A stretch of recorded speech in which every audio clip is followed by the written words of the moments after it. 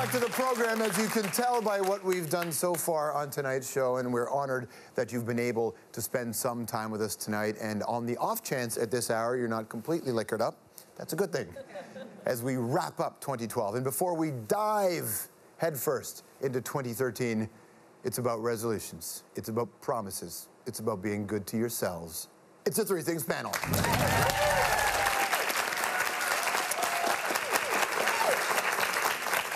As I see by my non-existent watch on my hand, they are minutes away from breaking their new Year's resolutions.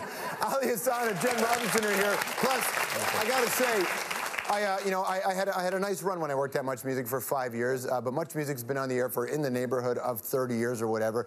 Nothing they have ever done will ever compare to how wonderful Ed the Sock's year-end fromage specials were. And so it's so great that tonight, the star of Ed the Sock's I Hate Hollywood, Mondays at 10:30 on CHGH TV 11. Please welcome back to the panel, Ed the Sock! Thank you. Thank you. Thank you. All right, so yes, January 1st is just a number, but it does give us a chance to review our lives and hopefully set a new course. Thing number one, your resolutions. What should the world's resolutions be for 2013? Well, you know, I think that really it's time that the world community came together in a united effort and got serious about getting Donald Trump off Twitter. Yeah. If your arms were visible, I would fist bump you. Thanks for refraining. Jen? I know there's a lot of big problems, and I think this one is one of the biggest problems. I think we all need to unite as a world, as a group of human beings, and agree to stop saying, I know, right? We can do it, everybody. Does that drive you crazy? It makes me crazy. It makes everything sound like a question in your life. Listen, guys, I think that the world really needs to be less apathetic when it comes to climate change. I mean, I don't really think about it much myself. And I don't really know if we need to do anything, but I guess somebody should do something, I guess. I know, right? Right? I know, right? Yeah. Me, I just want to express myself more better. Ed, what else? I was thinking of wearing a shearling coat and hanging around IKEA. Do they make diapers for socks? You don't need a diaper, I guess. I'll know that in a few years, probably. I dream of being on a television show where you can see the lower half of my body. Good luck with that. It's worth seeing. Well, I wish you all luck with that. Here's the idea now. Before we get to 2013, we need to predict what will happen next. So thing number two is the crystal ball. What is going to happen in the world of science? Let's start there. What happens in the world of science, Ali? I think science should cure something this year. Come on, science. Start with something small, like sadness, and then, you know, work up from there. I want scientists to go back to wearing glasses again.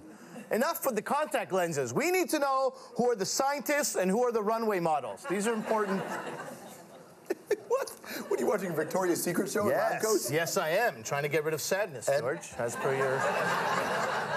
Check what's in his cup. Ed, the crystal ball is literally out now. Yeah, I brought my crystal ball. Now, granted, it's plastic, but we're in Canadian show business. We cannot afford crystal. Sports. Yes. What would your prediction be for 2013, Jen? I predict the Raptors are going to win a game. No? Crazy talk. Crazy talk. Your crystal ball's a little muggy. I think Rob Ford is going to get hired as the coach of the Winnipeg Blue Bombers. But he's going to miss a bunch of the season because he's going to be volunteering at Winnipeg City Council. Right? You flipped it.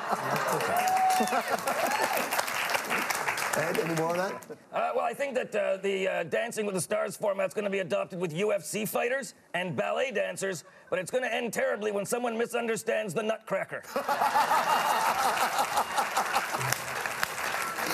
That's a perfect opportunity to take a break. So listen, these are all wonderful predictions, but inevitably you're going to break them. What will your excuses be?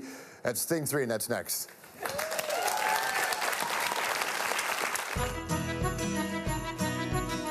My New Year's resolutions are to drink more white tea because Dr. Oz says it's fat burning. My New Year's resolution is more guitar solos on the National!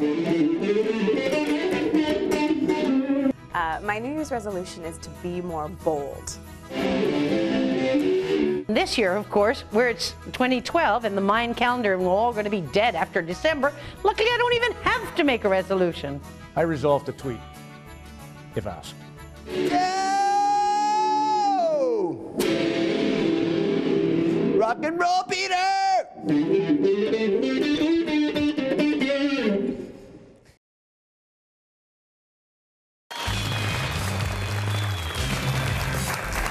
Get back in here, my friends.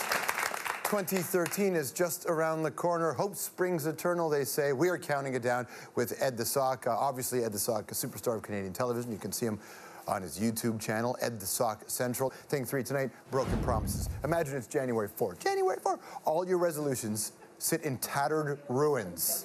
And everybody looks at you like your mom did the day you lied with disappointment. We know how hard that is. So you need an excuse. Think quickly. What's your excuse for your broken resolution, Jen? I made these on New Year's Eve. You can't hold me to any of this. I was drinking absinthe. No. Ed? Well, I think I might think that if I was really serious about making any change, I probably would do it immediately and not wait for some arbitrary date in the calendar. Hello? How about a hand for the panel, everybody?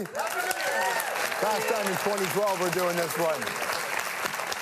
Make it your New Year's resolution to watch Ed the Sock's I Hate Hollywood. It's Mondays at 10:30 on CHCH TV 11. Happy New Year, bro. It's so great to see you. And of course, to Ali and to Jen. We're coming back, my friends, and we're counting down to 2013. Stick around.